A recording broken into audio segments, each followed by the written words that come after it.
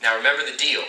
You get the Carluzzi brothers to confess about the drugs, the murders, anything we can get on tape. And you're free to go. No jail time. We're getting you wired up right now. You guys sure you know what you're doing? There's no way they'll be able to tell. Of course. We're professionals. We've been doing this for years. We ready, boys?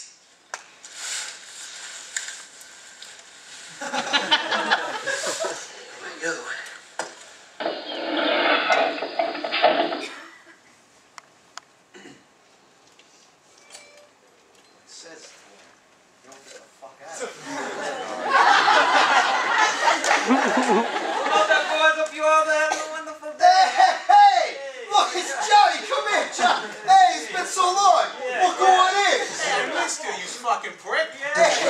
Johnny, you remember Vito, of course, my consigliere. Johnny, you's looking good, huh? Real good there, Johnny. I had to come over there and give you a French kiss. And this here is my son, Bob.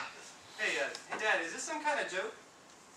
I mean, look, there's a boom mic sticking out of his shirt. What?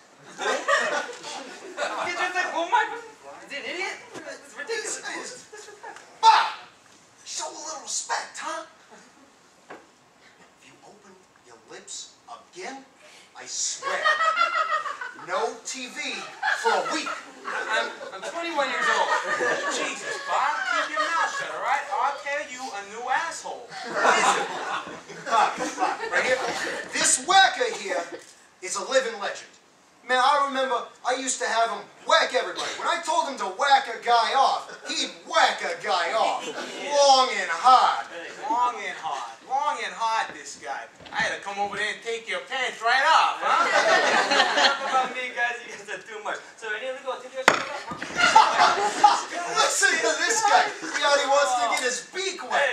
Hey, don't worry, Johnny. We'll get you back to whacking guys off left and right. Left and right, Johnny. A real whack-off fest. I had to come over there and rubs you up real good, huh?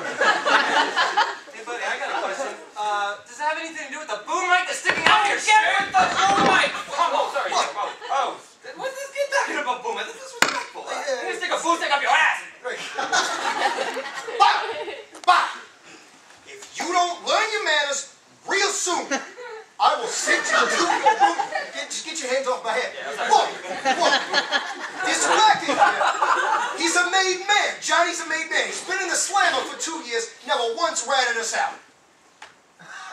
Never once. Never. What? Come on, Johnny would never betray us, all right? I mean, come on, you must have been too busy whacking guys off in this big house, huh? Am I right? Am I right? God, you're lucky. I tell you what, I had to come over there and soaps you up real good.